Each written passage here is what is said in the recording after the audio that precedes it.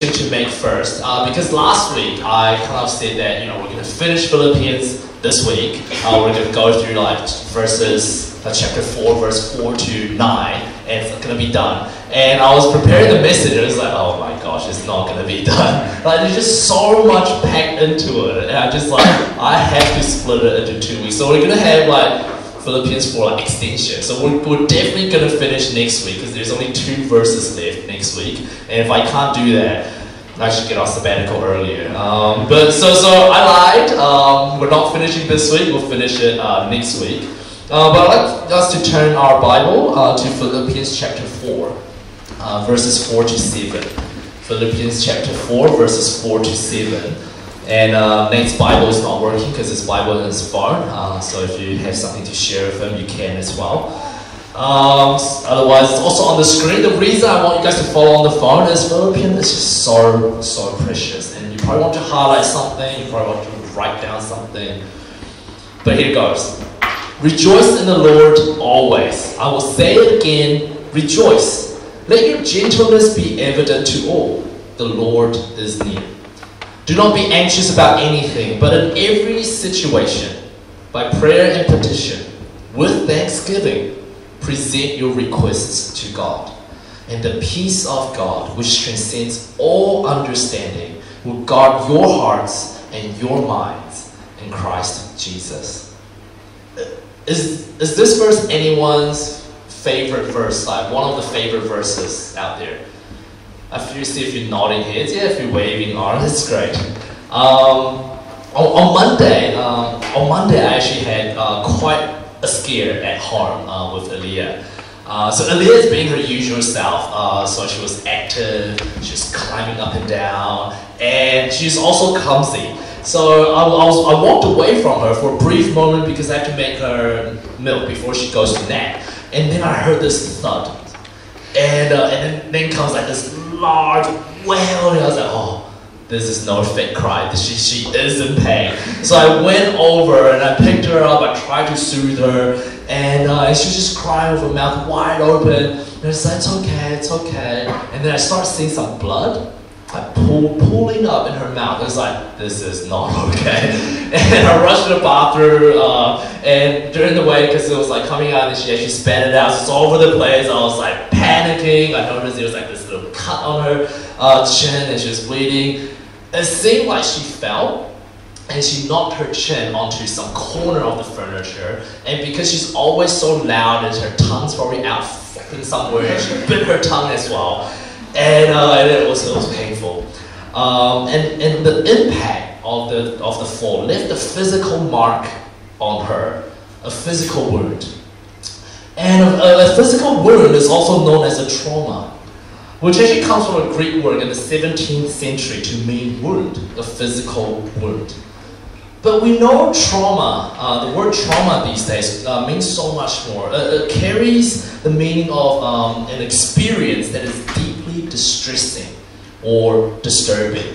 What you heard was just Aaliyah being active out there, hopefully not clumsy this time. Just an experience that is deeply disturbing or distressing. It could be for some, divorce in the family. Some, maybe you grew up being bullied at school. Or you failed at something you were striving so hard for and you didn't meet it. Maybe a death of a close one in the family. Emotional type of trauma can also happen. You see, the thing with physical trauma, maybe to the leg, is it leaves you with a limp. Right? It leaves you with a limp to remind you that you are injured, to tell us that it needs time to heal.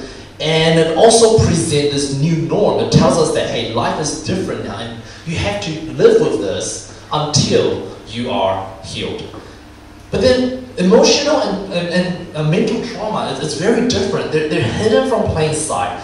Others don't realize that you are coping with something. And sometimes we ourselves don't even realize we are injured and needing time to heal because we don't walk with a limp per se. See, trauma is different to everyone, but it is an impact. It's an injury that when it's not properly treated, it leads to further injuries. I don't know if anyone rolled their ankle before, but when you rolled your ankle, you haven't looked at what they call you favor your injury, you try to take pressure off it. What you do with it as you live is you're adding stress to other parts of your body to compensate for your injury, and you're giving it workloads that it's not used to in the past. So when you are injured, you are more prone to further injury. If you don't put safety measures around it to rest, or you don't give time to heal, you have further injuries as well. And that is also true with emotional and mental trauma. And this is why mental ill health can be so complex. It just cascades one over the other. And it seems like you know what it is, but there might be something else going on. Why am I saying this? You see, when I read about Paul's life, our Apostle Paul, you know, the first impression of Paul that we all have is, man, how does he do it? He's like this super apostle. He accomplishes everything. He goes through so much. And he's crazy. Like, how does he do it? How is he so strong and has so much strength and all that? But when you look at Paul's life, when you read the stories of Paul's life in the Bible, what I see is traumatic events. I wonder whether you ever thought about the traumatic events Paul went through in his life. I mean, when we study Philippians, and as we study Philippians, we know he is actually currently imprisoned, right? In fact, before he was officially in prison, he had been waiting for a trial that took actually a few years until he arrived at Rome. So he had been in confinement of some sort for quite some years already. In his letter to the Corinthians, he mentioned that he lived with this physical discomfort and pain that he calls it a thorn in his flesh. And if you read the story, he had seen his co-workers being threatened, being injured, or even killed. In fact, Paul goes on to list out all the obvious traumatic events in his life. He said in 2 Corinthians chapter 11, he goes on, I've been in prison more frequently. I've been flogged more severely. I've been exposed to death again and again. 5 times I received from the Jews the 40 lashes minus 1. 3 times I was beaten with rods. Once I was pelted with stones. 3 times I was shipwrecked. I spent a night and a day in the open sea. I've been constantly on the move.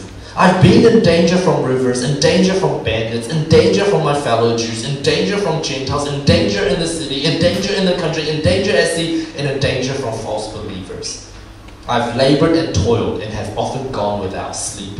I have known hunger and thirst, and have often gone without food. I have been cold and naked. Imagine even just experiencing just one of these in our lives. Just one of these in our lives. How much would that trauma change the outlook of our lives? You know, as I look at Paul's life, I can't help but wonder. You know, just as a human being, I can't help but wonder. And you know, it's not like biblically found or anything. You won't read that in the Bible. But I think it's fair to say perhaps the superhuman Paul understands the challenges and struggles of mental ill health. I mean, is it too far-fetched to say someone who had lived through traumatic events can understand the challenges and struggles of mental ill health? And I think that's why when we read Paul's letters, when we read his instruction, when we read some of the things that he said, don't read it as this superhuman in an unachievable place that will never be at where he is and live out this kind of life. Can we read what Paul is writing in his letter as someone who's been through brokenness, as someone who comes face to face, who lives with brokenness in his life as well? I wonder if we're okay to just sit with that assumption that Paul understands what it means to go through traumatic events and struggle with mental ill health at some point in his life. And if you're okay with this assumption today, I'd like to say that perhaps what we just read is Paul's summary of how he learned to receive peace in all situations in the midst of his traumatic experiences. That Paul is speaking from experience, that this is tried and tested. This works. If you're lacking peace, if peace is something that has been brought from you, this is how you receive peace. So most of us have this verse, have these passages as our favorite verses in the Bible. But do we read it as a comfort?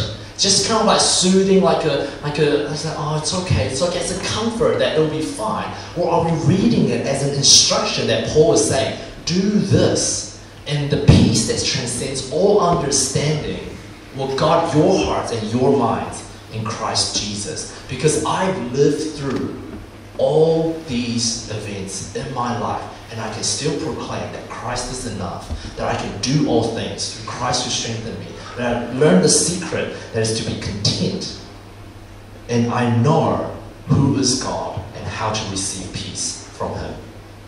And the three things Paul has instructed in this passage is to rejoice. Alright, this is something you do. Rejoice. Do not worry. This is something you can do. Do not worry. And then to pray. To pray. And I believe these three are fundamental to our mental and spiritual, not just well-being, but resiliency as well. So let us pray. Heavenly Father, we just want to commit ourselves to you, and we just want to acknowledge that as the author of our lives, you know what is good for us. You know how to bring us to a place of peace that is in you. You know us, Lord.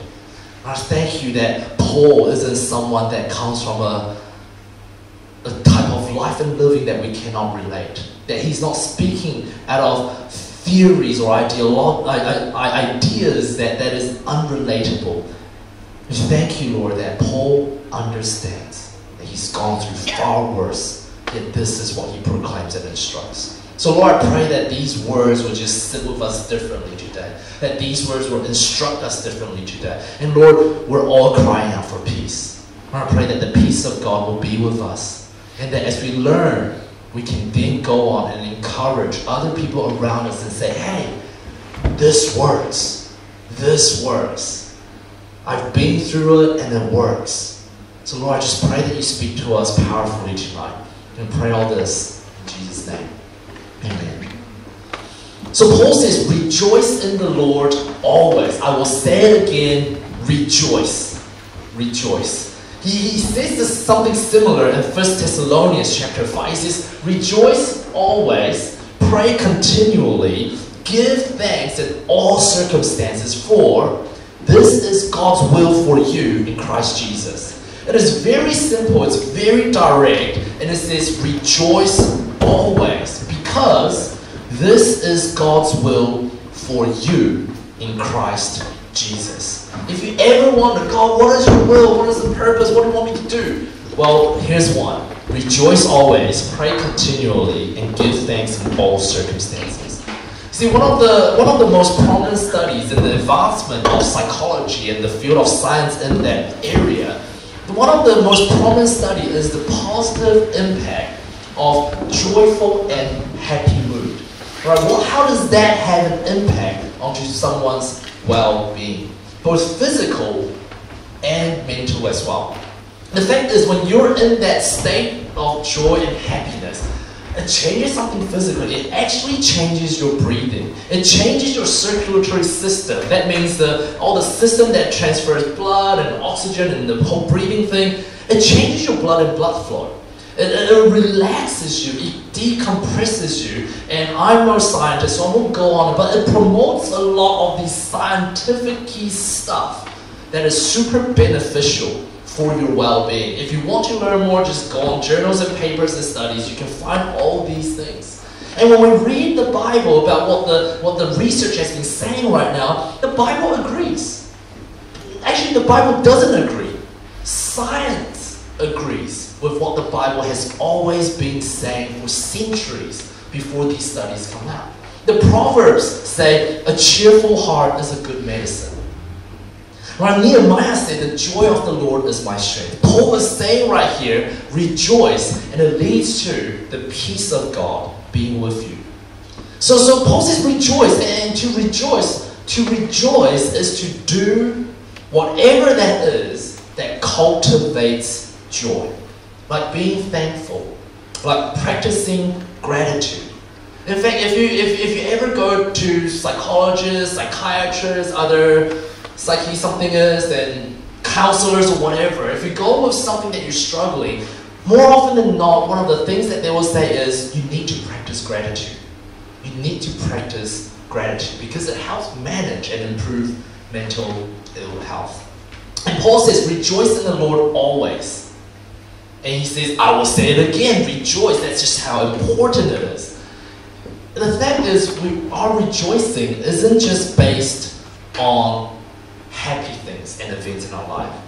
Paul is saying our source and reason to rejoice is not just because there's good things going on in our lives. He's actually saying, hey, no matter the circumstances, Christ alone is enough of a reason to rejoice. You know what Christ had already done for you, who He is for you, who you are and how God sees you, all that alone is enough. But if there's anything else you want to add on to it, feel free to. But Paul is saying, rejoice in the Lord always, because all is enough in Christ alone. And then he goes on to say the second thing, do not be anxious about anything. Do not be anxious. Do not worry about anything. In Matthew chapter 6, I'm going to read this to you. It's quite a long passage. It says, Therefore I tell you, do not worry about your life, what you will eat or drink, or about your body, what you will wear. Is not life more than food, and the body more than clothes?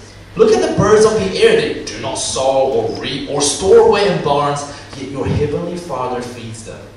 Are you not much more valuable than they? Can any one of you, by worrying, add a single hour to your life?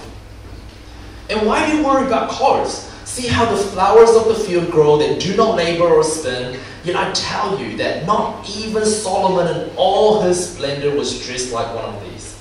If that is how God clothes the grass of the field, which is here today and tomorrow is thrown in the fire, will He not much more clothe you, you of little faith? So do not worry, saying, what shall we eat? What shall we drink? What shall we wear? For the pagans run after these things, and your heavenly Father knows that you need them. But seek first His kingdom and His righteousness, and all these things will be given to you as well. Therefore, do not worry about tomorrow, for tomorrow will worry about itself. Each day has enough trouble of its own. So this is on the topic of worry, and it is taught by Jesus Himself that He started by, I tell you. That's how He says, hey, listen up, this is important. And if you have your Bible, you should go to Matthew chapter 6, verse 25. And just highlight this, bookmark this. It's one of the things you want handy with you to remind you of the important things. So this is not just a passive do not worry, all right? There are truths that Jesus is revealing in here as to the reason why we do not need to worry.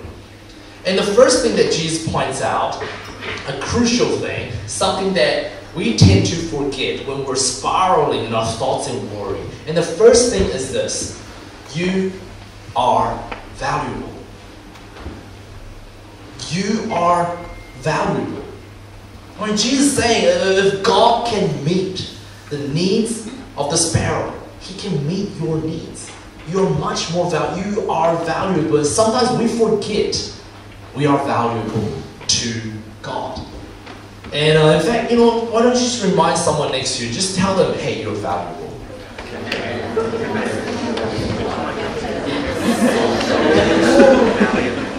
Some of you have like very smile on your face. But I turn to the other side and say, you are precious.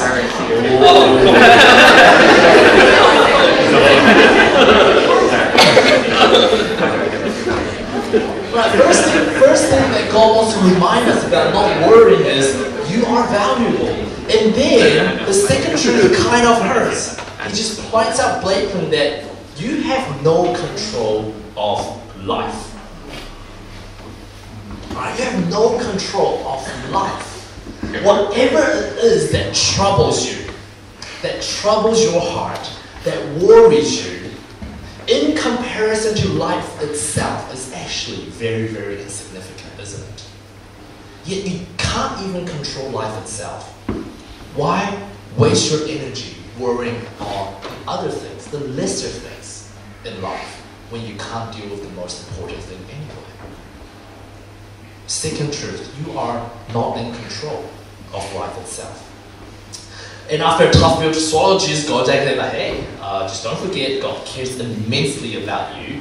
Your life is in His hands. So find another person to just say, God cares about you. Just say it like you mean it. God cares about you. God cares about you. And then this truth is for us to hold closely to combat worry, is that you are not alone. So often, this is how we feel. The moment we go through something, we're thinking through it, we're thinking, no one understands. I can't share because no one cares. I'm on my own on this. But you are not alone. You know, Jesus mentioned about, for the pagans, and He said, because you're not pagan. So what is pagan? Pagan is this very archaic religious word that none of us really use these days.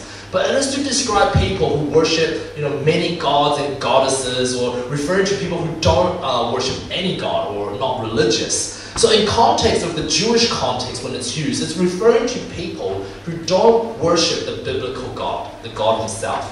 So Jesus said, hey, you're not pagan. You worship God. Not just that you worship, but you have Him. You know Him. He knows you, and He is with you. In Philippians 4, it talks about the Lord is near. Last week we talked about Christ in me. And the promises all over Old Testament is that God will never leave you, nor will He forsake you. Over and over again through history and through right now in our lives, God is keep on saying, you are not alone. In fact, you are never alone. You are never on your own. Despite how you feel about it, the truth is you are not alone. You are not alone. And then the fourth thing He wants to remind us. Again, these are truth, as in these are just what is. You can't change it. Whatever you might believe otherwise, God is very clear. This is what's going on. And then the next thing is God knows what you need. You may know what you want, what you desire in your heart, but God knows what you need. Right? There's a difference in that. The things that worries you, the things that keeps you up, the thoughts that rob you of the peace, how many of these thoughts are to give you, like a better quality of life that you want? But then how many of these thoughts are to give you an abundant life that God is determined that you need in your life? God knows what you need. No, I'm sorry, I misread. Your heavenly Father, not just a distant God, your heavenly Father knows your needs. And your Father's desire for you will be far more beneficial for your well-being than what you desire for yourself.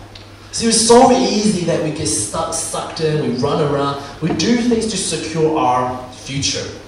Right? We do things to prevent harm in our life in the future. We do things to have more, to have better, and allow all these things to actually then to worry us in the present. And with that, we miss another important truth that Jesus wants to point out. That is, we don't even know what will happen tomorrow. We actually don't know what will happen tomorrow. Anything can happen. That's not in our control. Bill King famously said, yesterday is history. Tomorrow is a mystery. Today is a gift of God, which is why we call it the present. God's present for you is for you to be present in the present. That's God's will for you. And he's just pointing out that stop worrying all that and be present. I mean, how often, this is not changing, is it? Okay, this is working, kind of working. I mean, how often are you living in what is happening right now?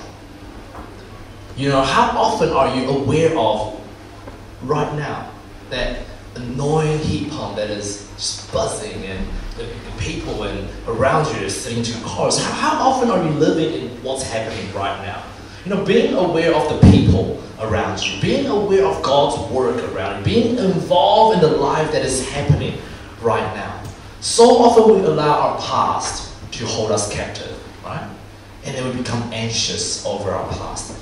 And then we give ourselves to the fear of tomorrow, and we start worrying about it before it even arrives.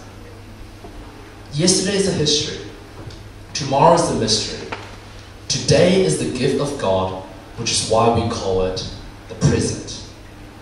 So stop worrying about everything, because you have no control of what is the most important already.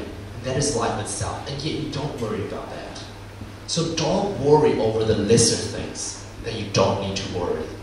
I mean, all of us here, the fact that we came driving and we're warm and we feel fed, our basic needs are already met. So don't be consumed by your wants and desires and allow it to worry you. And remember, the one in control of life itself is willing to provide for you, and he also cares about you, and he values you and sees you as valuable. So that's all the reason that we can be just present with what God is doing. You know, yesterday is history, and God will make right of your past. We believe that when we speak it in Romans chapter 8. And we know that all things work together for the good for those who love God, who have been called according to his purpose. Right? Yesterday is history, and God will make right your past. And though tomorrow is a mystery, we actually know who holds tomorrow. It's in God's hand, and he is for you. He will fight for you. So just stay calm. We have security and hope in him already, and that is our future. So do not be anxious about anything. And instead of worrying, in every situation, by prayer and petition, with thanksgiving, present your requests to God. Right, so from Paul's own traumatic experiences, shifting on the plural of it, in life, his instruction is to receive peace in all circumstances, is to rejoice always. To not be anxious about anything. To pray in every situation. Alright? Paul is using absolute terms here. Alright? You can have peace always if you rejoice always. You don't be anxious about anything, and that in every situation you pray. So when it comes to praying, first of all, who we are praying to is very important. You have to know that this dialogue of prayer, this communication, is going to God. It's going to God. I mean, when you're down, you don't just bring it, to your girlfriends, to your mates, to a tub of ice cream, or go to some brain-numbing TV series and just letting it play. You don't just share it online, write up a rant blog or something. All of these things could be helpful outlets, but on its own, it's never the solution. In fact, even those things as a first step, it often causes more trouble than help, isn't it? Instead of worry, pray. Who we're praying to? We're praying to God. Why do we pray to God? Because he is your Heavenly Father. He cares about you. He wants the best for you. He provides practically for you. And he is in control of that future. The mystery of your life is in his hand. He has power to work all things for the good. The good, the bad, the neutral, the worst, all of that. He can work for your good. So this is why we pray first to God. Or we go to a friend who can quickly point you to God first. And then go from there. And the form of prayer is important to note is because it is you present your requests. And sometimes, we think that as mature Christians, we don't just ask, we don't always come with requests. And I think sometimes in our Christian life, our prayers change. We think that it's not mature to present requests. It's okay to ask God for something, okay? Some of you need to hear this, that it's okay to ask God for something. It's okay to have requests. Because this is what children do to their parents. I'm 34 now, and I ask my mom and dad for stuff all the time. There's no shame in that because I know who they are. I know how much they love me, and I know as their son, that's my rite of passage. I can actually do that with them. And that's what children do with parents. We don't need to earn favors. We can just present requests. And God is our Heavenly Father. See, Paul even used the word petition. He used the word petition to kind of just double down on the nature of it. Petition is when you get people together, you must lie, but it is to present a request. This is what we think should happen. Let's do this. So he's double downing on the nature of prayer. That is, it's a request, requesting from God. Presenting request is not a selfish thing. Presenting request is natural and is common, especially in relationships you trust. Right? Think about this. Your family, your closest friends, the ones that you love around you, or the people that you deeply trust in. They are the ones you are more comfortable to bring requests to admit your weaknesses and to ask them for their help. You present requests to the ones that you trust and are closest to you. So how we present requests, who we present to, give us a picture of our relationship to the person as well. So presenting request is not bad. Demanding an outcome is. Alright? Feeling entitled that your request must be met the way you want it, that's the no good part of it. So this is why Paul reminds us that this request in prayer is offered with thanksgiving. We're here to ask, but we're not here to demand. We're not here to say, I know what is best, and God, you need to do it that way because I know better than you. We're not demanding, but we're asking. We ask for something with gratitude. And when we do that, it actually does reveal the quality of relationship that you have with the person. And to ask God with gratitude in everything shows how you understand your relationship with God to be. That He is a Father, that you are close with Him, that you trust Him, you know that He loves you, you know He wants to provide for you, you know that He wants to give you the best that He has for you, that is good for you. Alright? If you can ask Him about anything and everything, it just shows what you have with Him, that you trust that He will give the best for you right now in this situation that you are in as well. And the peace of God, which transcends all understanding, will guard your hearts and your minds in Christ Jesus. The peace of God. The peace of God is otherworldly. It's not what you can explain with your understanding. It transcends our actual understanding. Right? What it means is it's different to what you think it is. Alright? We think peace can be gained when we have more wealth. But the thing is, this peace of God is accessible by the poor people as well. Alright? We think peace is living in a fortress, in a gated community, having security guards, doormen, all that, and we feel secure, and then we will have peace. But people who live in war have access to this peace of God as well. You see, we think peace is having popularity with people, always look like we're having a good time and people are always surrounding us. But at the same time, introverts with the smaller circle of friends, they also have access to this peace of God. The peace of God is simply different to the peace that we try to imitate with our human effort. We find the closest thing to it and we think, being comfortable means I'm at peace. Feeling happy means I'm at peace. Feeling relaxed and at ease is the literal definition of being at peace. And that's what we think about peace. But it transcends our understanding. It transcends all understanding. It is otherworldly, it is heavenly, and it is from God. This peace is not the same with what we once think peace is. Jesus said, peace I leave with you. My peace I give to you. I do not give as the world gives. It's completely different. Do not let your hearts be troubled, and do not be afraid. See, this is a different peace. And it also doesn't just sit with you, it actually guards you.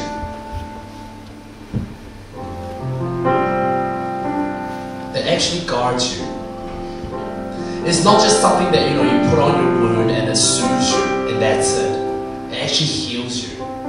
And beyond that, it then provides a protective film for you. For your heart's here, and for your mind. For your feeling and your thinking. And it's so important to be guarded. Because when you feel something, it hits instantly, doesn't it? It starts getting you over, it hits instantly. But when you think about it, when you dwell on it, that's when it hits your mind. When you dwell on it continuously, it then goes on to affect your heart again, and to reshape your thinking again.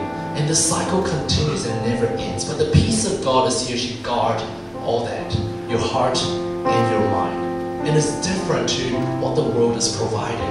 It's different to what the world is telling you that you need. It's different to just being comfortable, happy, and at ease. It is the peace of God that transcends all understanding. And that is what God wants for you. In fact, that's the will of God. In Thessalonians, when it says, rejoice, give thanks, pray. It is exactly what it's saying here, because this is the will of God for you. To have the peace of God to guard your heart and your mind, a peace of God that transcends all understanding with you. That is the will of Christ for you. And what this looks like ultimately is that you will trust God completely. That He is the source of your rejoicing. That He is the reason you do not need to worry. And He is the one that you pray to and trust all things to as well. And I just feel like this is something we need to capture. And we need to hear it from Apostle Paul, who is not just the almighty Paul that does all things. It is the Paul that has gone through traumatic events in his life. And when he's able to say this, there's something to it. When he can go through that a list of traumatic events, sometimes some things happen more than once, and he can say that, hey, there's peace. I'm living with these peace. This peace can be with you. It means something. And if you're sitting here just like, I don't understand how this is possible, great, because it transcends all understanding. It's not something that we understand and then we grasp. It's something that we do, we obey, obediently, faithfully, and you will have, and you will experience, and then you will have tasted and seen, and be saying, this is true. And then you just want to share it to everyone around you and say, this is true. That this is real.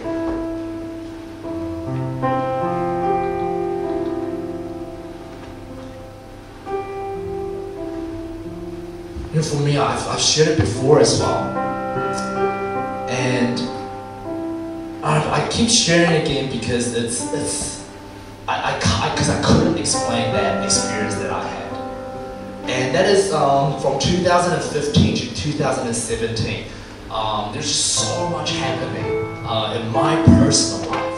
That space, that thing I guard from everyone, that keeps everyone at arm's length. It is that there's a lot of things happening in our family, and to the point that my mom and dad are both diagnosed by the GP to be severely depressed. And I was just going through so much with life. And for some of us here, who Becky was, and to go through what happened in her life, that was tough. And it all compressed together, and I was just really losing it. And I remember over those years, I had to, because how mom was struggling and how she was attempting, it was very difficult. And I don't want to say this for pity's sake, I don't want to say this to trigger anything, and I hope it's not, but I just want to describe it a little bit because of how God's peace was working in that place. I can't shake that image. It will be forever part of my life that hopefully God will still redeem it for the good somehow. But I remember there was one incident that I literally had to carry my mom with my dad into our car so that we can drive her back to our place because she was completely knocked out by trying to overdose or something. And then to have her in our house for the next few days, just living in fear and not knowing what would happen. And then to have her to tell us in our face that that's it, she wants to end it. And to disappear from our sight, for us to call the police, for the ambulance to come, and then to find her and to take her to the hospital, to sit with her where she was just so certain that I have decided there's nothing that will change my mind. I'm going to try and finish my life. And to sit with all that, I did not know what to do. I never felt so hopeless. I never felt so helpless. You know, like there's nothing I could do. And I remember just praying. I prayed the shortest prayer I ever prayed. And I just said, oh, God, just help me. Oh, God, just help me. And you would think these moments like this, you can never fall asleep because so much was going on. When I made that prayer, it's just God help me. I remember praying that prayer, and I remember nothing else because I immediately fall asleep after that prayer. And I woke up and I couldn't even believe I actually fell asleep after what just happened. But there was a peace I just can't understand. I can't understand. It just fell on me. I fell asleep and that was it.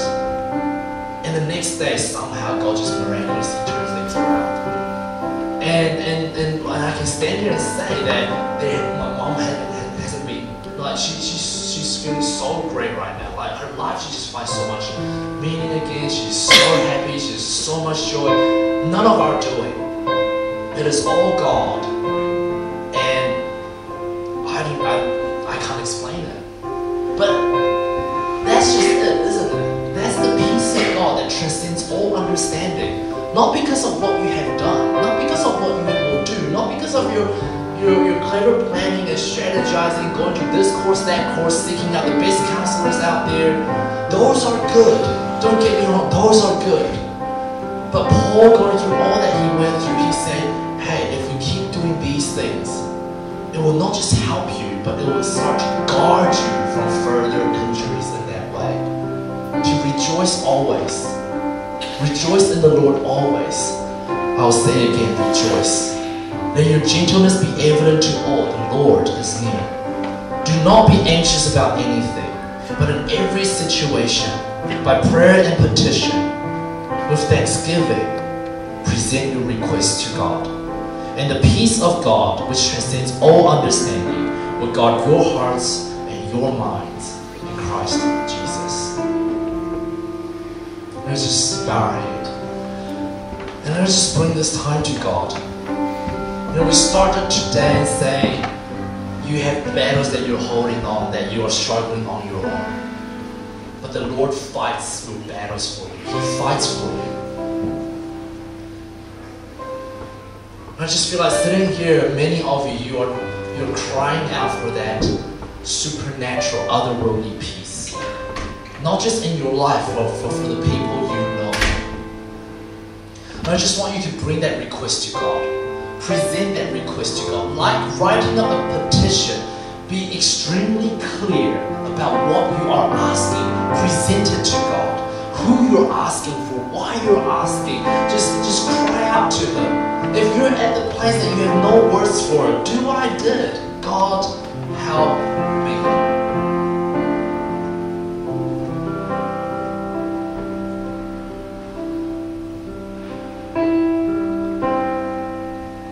Let's not fight our battles alone.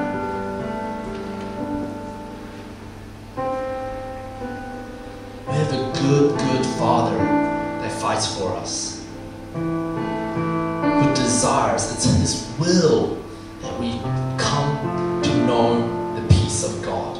That it will guard our hearts and minds in Christ Jesus. Heavenly Father, I just pray that you pour out and just anoint everyone here with your peace. peace just trickle down and just wrap around their heart, wrap around their mind, like a protective film on their feelings and their thinking. Lord, you just guard them as they cry out to you, as they present it to you. Lord, you just guard them. So you're so good, because I just feel like so many of us just pressing in and just crying out to Him.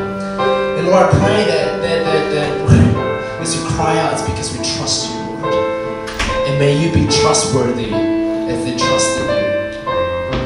Lord, I pray that you just give them peace, leave it with them, so that they can go to different places like the disciples being sent out, and what they will say is, peace be with you. And they can leave the peace of God with them. You know, that's what Jesus was commanding His disciples, that they can go around places, they will knock on doors, and they will see if the peace of God will rest in this place.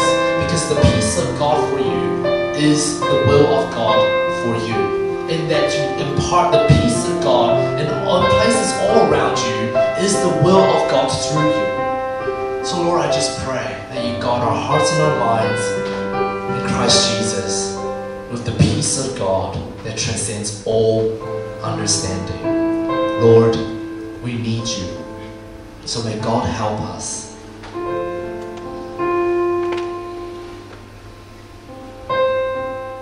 Thank you, Lord. Thank you, Lord. I just feel like what how you guys have been crying and presenting your request. It's just this beautiful offering that is being received by God. And that He is pleased, and He just wants to now just pour out to you, because now you know the simple key to access the peace of God in your life. Rejoice in the Lord always. I will say it again, rejoice. Let your gentleness be evident to all. The Lord is near. Do not be anxious about anything, but in every situation, by prayer and petition, with thanksgiving, present your requests to God. And the peace of God, which transcends all understanding, will, not maybe, not might, but will guard your hearts and your minds in Christ Jesus. And everyone say, Amen. Amen. If you want to talk to someone after the service, feel free to just be able to do that. If you have a prayer for someone, feel free to just minister to others in that as well.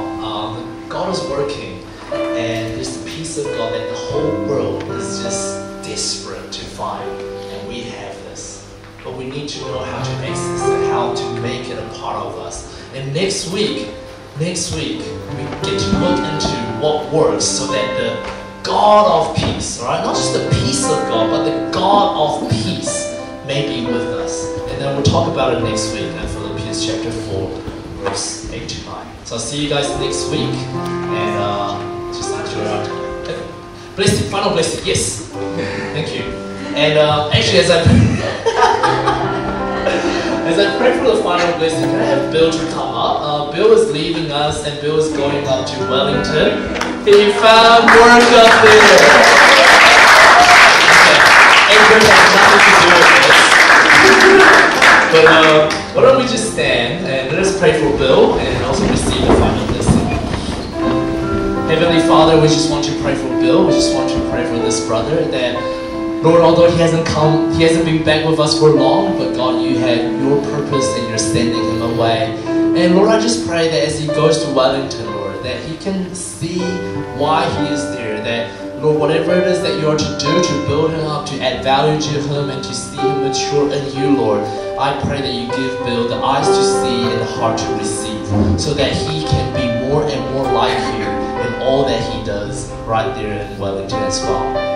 Bless this trip up, bless this time there. Lord, I pray that you'll bless him with great people to surround him, a great church that will build him up, and a church that he can build into as well. So Lord, we just thank you for all this. May your blessing rest upon him.